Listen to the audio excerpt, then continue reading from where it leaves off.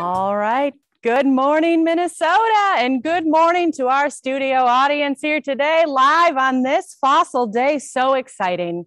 I'm scientist, your favorite local science reporter, coming to you from the Science Museum of Minnesota with a special report regarding the state of Minnesota's state fossil.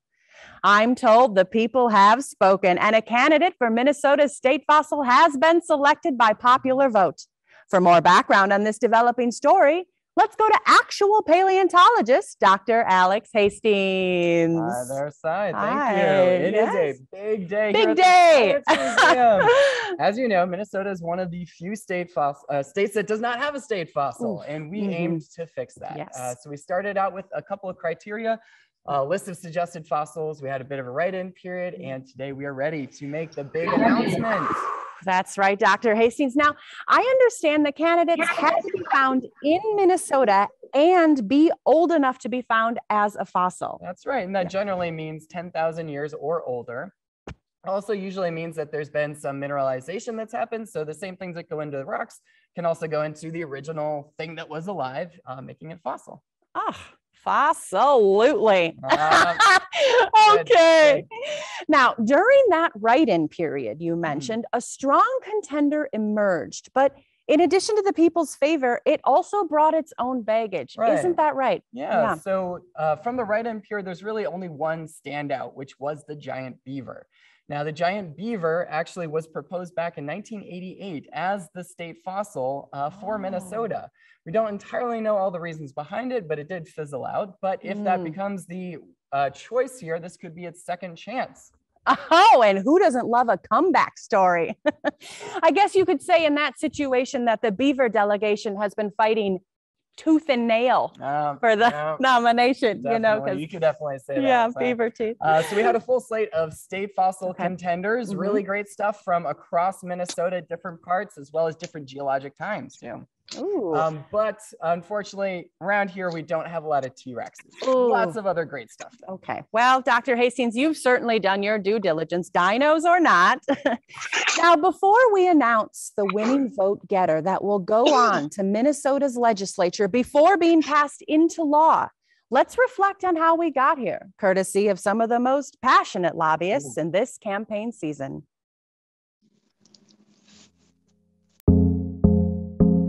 Hi, my name is Castorioides, and I picked the trilobite because it is a cool, extinct creature of the deep. My name is Chet from Minnesota, and I vote for the stromatolite because it's old and funny. Hi, I'm Osmond, and I'm voting for the Timononeus robusta because I like fishing. Hi, my name is Isabel. I live at Rosemount. I picked the scimitar tooth cat. Why?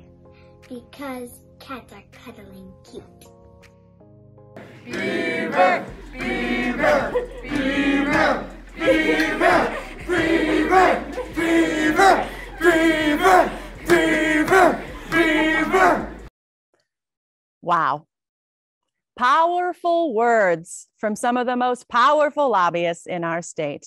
We are so lucky to have such strong voices in our community. However, there can be only one state fossil, and that is the fossil that hears the most voices. We're just about ready to announce which fossil that is, but first, a final look at our candidates. The candidates for the nomination of Minnesota's state fossil are stromatolite, Mary Ellen Jasper. Trilobite, Dicheliocephalus minnesotensis. The giant squid relative Endoceras. The crow shark, or Squalocorax. The long-snouted crocodile relative Terminoneris robusta.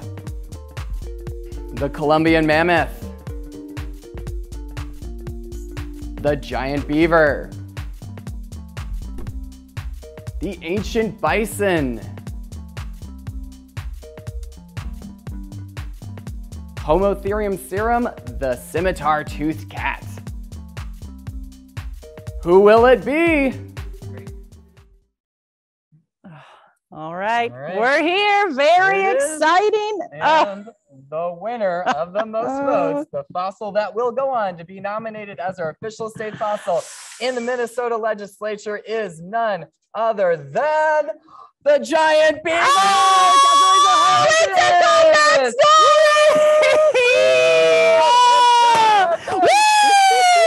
Let's hear it for our winner! Beauty. I mean, how couldn't you love that? Couldn't you love this face? Absolutely. Oh, how do you feel? How do you feel? It's gotta feel good. Woo!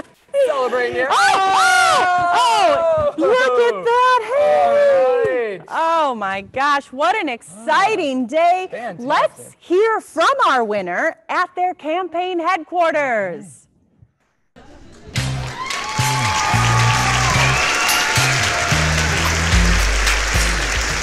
Wow! What a long path to victory this has been! When I first ran for state fossil back in 1988, we didn't have this social internet voting business. We just had shoulder pads and fax machines and what have you. So, to be the write-in candidate this year, and then to get all these votes feels like a real miracle. I might break out some cool dance moves like the worm. Wow! So, thank you to all the voters. Thank you to the people who never forgot about me and my first run for state fossil. To my advocates who secured my spot in the write-in campaign, and to everyone who voted for me and lobbied for this victory. It really shows the importance of using your voice in our democracy. It is my hope that your support will show the legislature that it's time we finally make this official after all these years.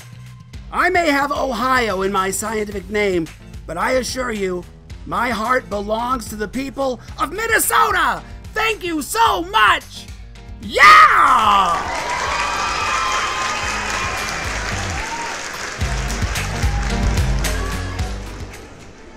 Who wouldn't be? It's such an historic and scientific morning here. Now, Dr. Hastings, why do you think that this fossil won the hearts and the minds of the most Minnesotans? Well, it's a giant beaver. How can't you? Why wouldn't you love that, right? That's fair. It's a beaver the size of a black bear. Like, that's pretty impressive, right? There's beavers still throughout all of Minnesota today. They're an important part of the ecosystems here. A lot of people have seen them and learned to love these little toothy critters. So why wouldn't you love an even larger version of that? Yes, I mean, that's what I always say. Why wouldn't you? Thank you so much to all the voters, to all the fossils, and most of all, thank you to science. Remember that science is here for you, especially at the Science Museum of Minnesota. You can learn more about the state fossil candidates that we have here, today's winner, this happy guy, and all other kinds of scientific wonders at smm.org. Make sure to stay tuned for this fossil's journey through its next phase, the state legislature. Very exciting. Thanks for watching. Thank you.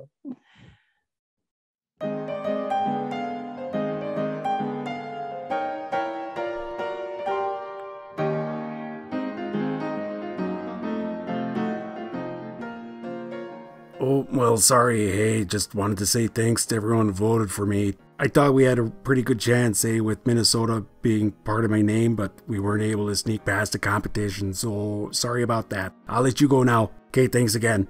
Everybody had real nice qualifications, some interesting arguments for why they should be state fossil, but that's just the way the hot dish crumbles, you know. Anyway, sorry. Okay, goodbye. I'll still be here, just not as your state fossil, but I'll be around. Sorry. Okay, bye. I mean, I'm extinct, but I'll be around in, your hearts and minds, so yeah. Nice to be out and see everybody, okay? Oh, see you later then. Okay, sorry about that. Okay, I'm just gonna go back here and wish I had a sweater, but trilobites don't, Okay, alright, goodbye everyone. Anyone hungry? Anyone want, breakfast or something? Because, no? Okay. There's a booyah down at the, the community center. Do you want booyah? I like booyah. I know where there's a meat raffle right now if anyone wants a meat raffle. Okay, bye. I've never actually won at a meat raffle, but it's good to know they're there so there's meat. Okay, see ya.